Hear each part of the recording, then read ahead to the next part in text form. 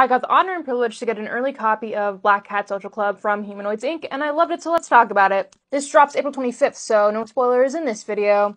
When I first unboxed it and opened it up, I was like, yeah, that absolutely has the vibes of the Hex Girls from Scooby-Doo, and I love it. So in my opinion, I'd say that this is good for not only fans of the Hex Girls, but also Buffy the Vampire Slayer, Supernatural, and Scott Pilgrim. So this is a story about three punk rock witches in a band, Hazel, Alice, and Maggie, and they battle corporate demon jerks, battle rival witch bands, and are just trying to get to the next gig, you know? When the bass guitarist, Hazel, sells her soul to a demon to get more power, the lead singer, Alice, assumes the debt for herself. But this energy that Alice now has is from a demon, so, you know, demonic energy, and the more energy used, the more energy is generated for Project 666.3, aka Monster Apocalypse. Yeah, that is not good. But yeah, the demon bros behind this project just want absolute, hellscape on Earth, just, casual stuff. But the only way to undo this is with the biggest blast of energy the world has ever seen.